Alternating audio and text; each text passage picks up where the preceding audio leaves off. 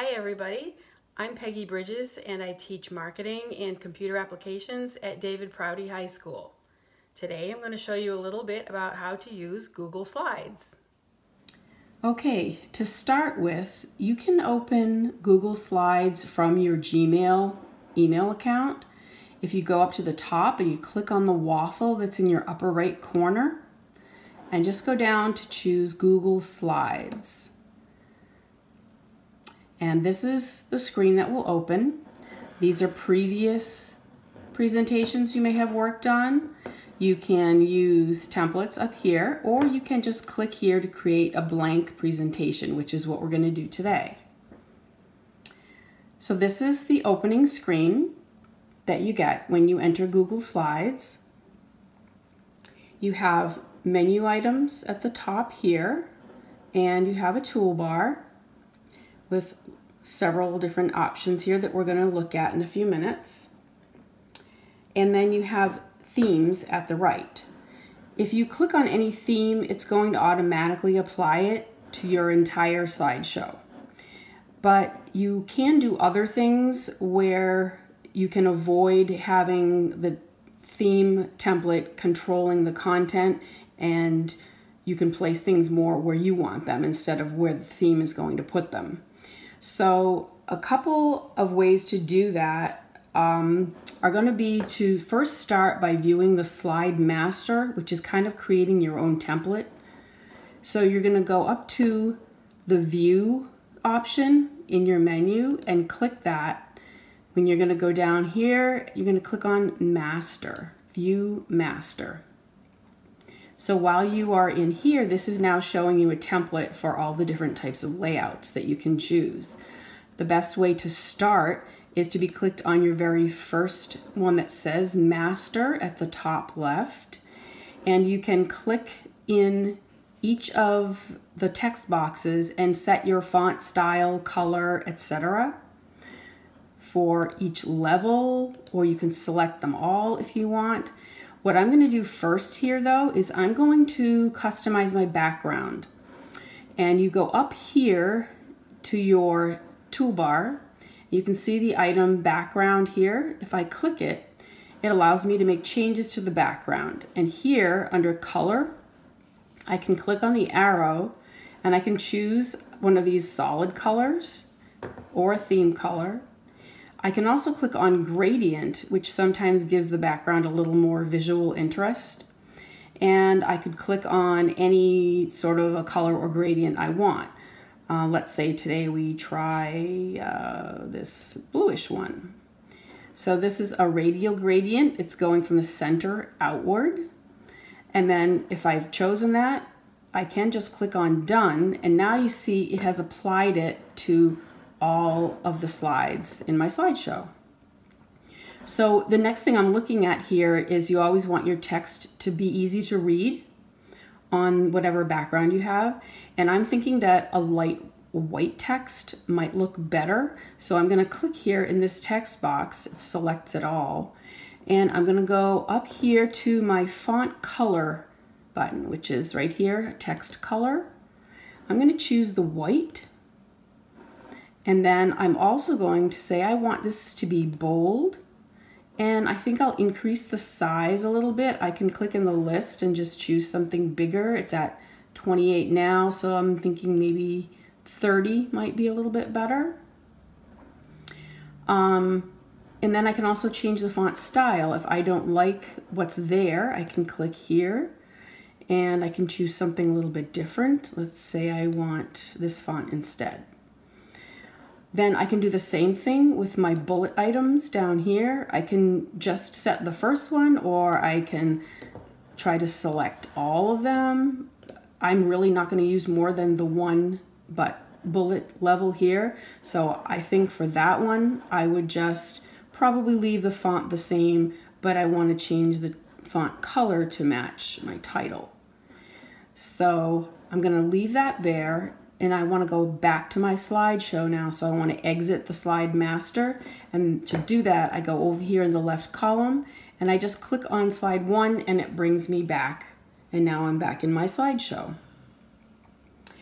From here, you can add slides by clicking on Insert in the menu and going down to New Slide right down here.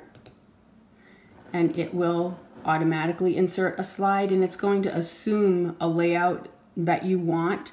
But if you want to change that layout, you can click here and choose any other type of layout that you might want.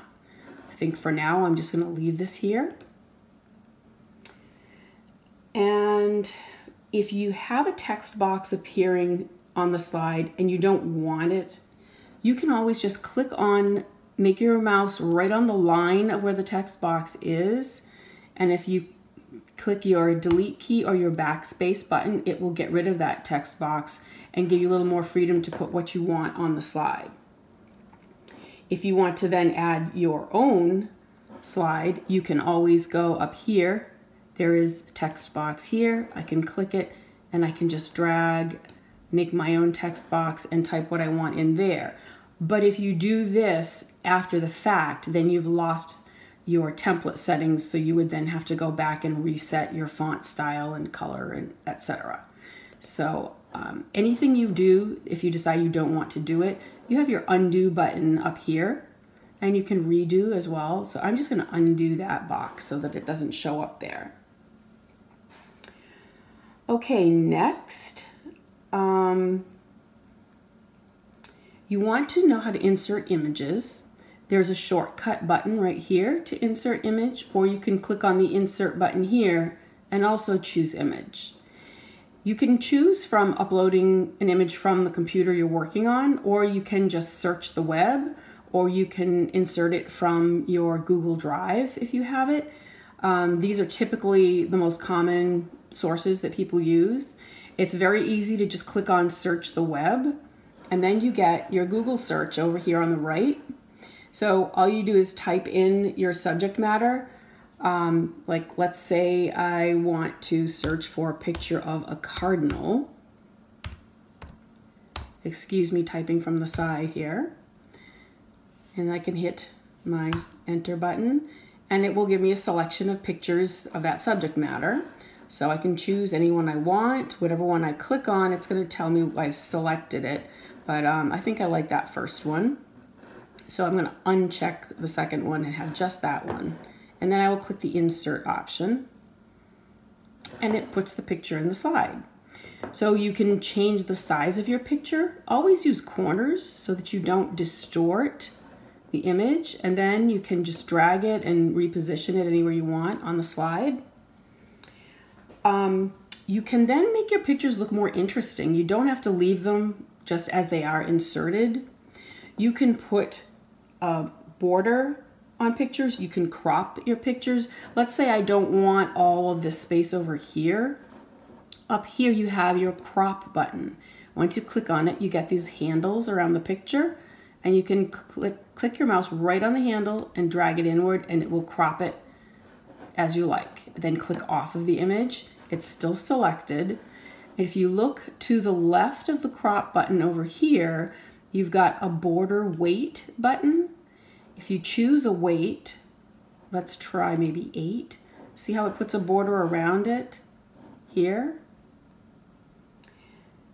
And then you can also choose a color for that border.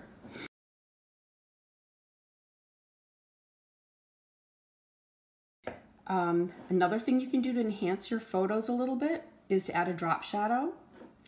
So to do that, you want to click on your format option up here and go to format options, and then your bar on the right hand side here changes. You get lots of different possibilities of things you can do to your picture to make it look nicer.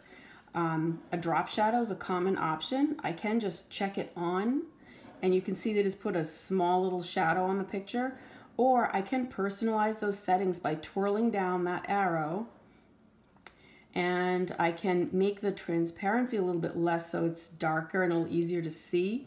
I can also change the angle, which is the position of the imaginary light coming to shine on the photo and create the shadow. And then you can adjust your distance, which is how far you can see it comes away from the edge of the picture.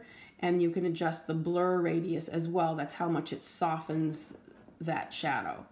So all of those things can be done, and then you click off and your picture just looks a little bit fancier. Okay, so those are lots of things that you can do with pictures. If you also want all of your pictures to have those same sort of settings, you can easily copy all of that formatting with your Paint Format button, which looks very much like a paint roller. It's grayed out right now because I'm not clicked on anything. So what I'm going to do to demonstrate how this works is I'm going to insert another slide, insert new slide. So it's used this format. I'm going to click here and I'm going to delete the text box. And let's say we're going to insert another picture of a different bird. So I'll click on Insert Image, search the web, and let's say this time, let's look for a meadowlark.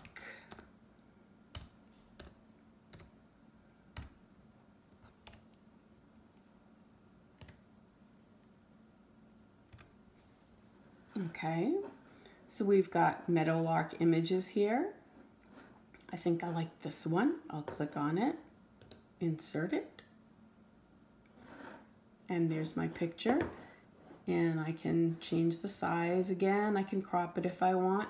But what I want you to see is how easy it is to crop all of that formatting that I went to all the trouble of doing on the other picture. So I can click back to that slide with the picture I want, select the picture, and now you can see that this Paint Format roller is active. So I can click on it, then I click on my new slide, and I click on my new picture, and voila, it has applied all the same formatting to that picture. So you can easily do this to all of the photos on your slides. And you can do that as well with formatting of text if you decide to add drop shadows or outlines or anything like that. You can insert shapes if you like. If you go to your toolbar up here, this button is your shape button. You can insert some, there's a whole selection of shapes here. You can insert arrows, you can insert callouts. There you go. So you draw your shape, and if you'd like to type something in it, all you need to do is, I'm just hitting keys here because I'm not in front of the computer, but anything you type will show up right in the shape. And you can format that as well. You've got your border options, color options. This is your paint fill color button. So any of that, you're free to change. If you have a slideshow where you want people to be actually hearing things, you can insert audio files. So I'm going back to my cardinal slide, and I'm going to look for an audio file of what a cardinal sounds like. So I'm going to go to Insert and Audio. And then here in the search bar, I'm going to type cardinal bird sound. So make sure that the keyword search you're putting in makes sense. And then I can click my search button. So I've got a couple here. I'll just click one, choose it, and select. And now you can see it has inserted an audio file here. And this would allow you to play it to see what it sounds like. If I click it, you can hear the audio file. It's very short, only 3 seconds long. This tells you how long it is. So you want to format this though. You don't want this to be showing while your slideshow is going on. So over here are your options to format that. Always check this so that it starts automatically, unless there is a really good reason that you want it to wait for you to click to make that sound. It's best to have it run automatically. This is your volume. You can adjust that if you like. But right here, you want to click Hide Icon when presenting so that we don't see this when we're actually presenting the slideshow. Okay, so simple. Let's see if there are any other adjustments here. You can do other drop shadows and things like that. But there isn't really that much benefit to doing those things to a sound file because you're just hiding it anyway, usually. All right, so other than audio files, you can also insert video files. So if we were to go back to our meadowlark here, let's just say that we want not just a picture of a meadowlark, we want to have an actual video. So I'm going to delete this one, and I'm going to go with my insert, and I'm going to choose video this time. So I automatically get this YouTube search bar. So I will type in again, meadowlark, and hit my search bar. And here I have a video of the western meadowlark. I can choose any video I want. I'm just going to click on this first one. And down here I hit the select button, and it inserts the video for you. So over here, you can format that video where you can have it start and stop at a particular time. Some videos are really long and they would be just not appropriate to have in a slideshow playing out for the full amount of time. So what you can do is just key in on the part that you want to be heard. Like, let's say that I want this to start at the 5-second mark, and I want it to only play for a few seconds, so I can click over here and end at, let's say, 20 seconds or 19 seconds. And then if I choose auto play when presenting, it will automatically play as soon as I'm running the presentation of the video. So this will help key in on just the part that you want to hear. So you heard him. He's playing out the whole time, but what you want to do is rehearse it first, and this will tell you where to pick out the time that you want to set for start and stop over there. Okay, and if you like, you can format the video also. You can format the video as well with borders and shadows and things like that. So once you have all of your content in your slides, you want to add as much motion as possible. It just makes it more interesting to watch. So the two kinds of motion that you can add are slide transitions, which is how it changes from one slide to the next, and then animation of individual text boxes or pictures or videos on the slides. So I'm going to go over here and close this format options and the themes so that I clean up my screen. And in order to do a slide transition, I could click back on my first slide here, and up here is the option for transition up near your menu items. If I click it, this appears over here, slide transition, and it shows you that I have none on here right now. So if I click on this none right here, this actually gives me my list of options. It's not as extensive as PowerPoint, but at least there is a couple of options that work fairly well. So you can choose dissolve, fade, let's say slide from left, just as anything to pick here. And you can adjust the speed that happens with. Kind of try to slow things down just a little bit, because if they happen too fast, people can't read what's in your presentation. And then if you want that same transition on all of your slides, you can just click this button right here, apply to all slides, and you're all set. Or you can apply different ones to each individual slide, whichever you prefer. Now down here, while you have this motion option up here, and if you notice, once I clicked apply to all slides, over here on the left, I get this little icon appearing which shows that I've applied a transition of motion to the slides. Just a little tidbit. But if I want to animate individual items, I can click on them. I'm going to choose, go back to this slide, and let's say I want this image to enter the slide in some way. So I'm going to click over here on add animation, and then here are some options. I have fade in, or I can choose a lot of different ones here. Let's say I have it maybe fly in from the bottom. Now, this is key right here. You don't want to leave this to be on the click, because if you're trying to present something, it's better if you can speak and let your slideshow be running behind you. So if you choose here, either after previous or with previous, it will go automatically and it won't wait for anyone to be clicking a mouse. And then again, you can adjust the speed here. If you slow it down, it looks a little bit more interesting. And if you hit the play button, it will show you what that's going to look like. Gives you a little rehearsal. There. Okay, so that's how you apply your animations. When you change your backgrounds, sometimes you may have an instance where you want to have an entire image as the background. So you can do that. If I insert, see, I'm going to click on this slide. I have to hit the stop button over here. If you get frozen, it's probably because you forgot to hit stop in the animation settings. So I'm going to go back over here, click on the last slide and insert a new one.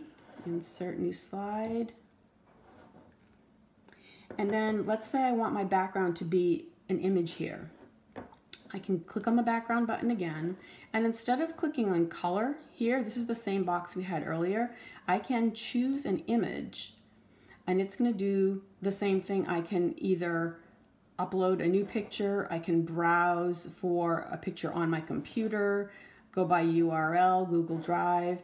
I think I have an image that might look, let's see, all right, we'll put something in the background here. Click on that. Open it, and then I click done, and the image is the entire background of the slide. So that's another option that you have for backgrounds. If you want to add drop shadows, because sometimes if you put an image as a background, it's hard to see the text. If I'm here, click to add, I'm just going to put the word title just so that I have something to work with. I can click on format and then go to format options, and again, just like I had for the picture, I have drop shadow settings that I can play with, and often that makes the text a little bit easier to read. Can you see the shadow that's appearing on the words? But I don't want my distance to be too far. Again, so if I do that, see, I can just read my title a little bit better on a background image. So that's a little trick that you can use. Now, when you are done with your slideshow, you can present the whole thing by clicking this present button up here. If you do this, it presents only from the slide that you're on. And then when to exit the present function, you click this little button here. I am on a MacBook right now, so all of my open and close is up here. If you're on a Chromebook or a PC, everything is over here. So I hope that didn't confuse everyone. So if I want to present the whole thing, I would have to click back on slide 1 and then click present. And you can, I didn't go into all of the timing of everything, so I apologize for that. I'm just trying to get through the instruction here for you. But exit present, and you're back to your slideshow. And when you are done, all you need to do is either click the share button here to share your slideshow with a teacher or anybody else you need to, or another option is to click on file and email as attachment. And then you would put in here the person you're emailing to. And if you have a message, you can type it here. You can also put the subject matter here, because I did not yet title my presentation, which I can show you in a second. But right here, if you're going to attach it as a PDF, it's really just going to be a picture. So if you want all of that animation and motion to come through in what you're emailing, you need to click here and make it sure that it's a PowerPoint, not a PDF. All right, so I'm going to cancel this because I'm not really going to send this to anyone. But right up here, if you click, that is where you would name your presentation. So if I named it demo, I just type it in and enter, and now it is named and it is saved automatically in my Google Drive. So I hope that provided some information for you today, and maybe you can use Google Slides to present some projects for school or any other personal purpose you might have. So thanks for watching.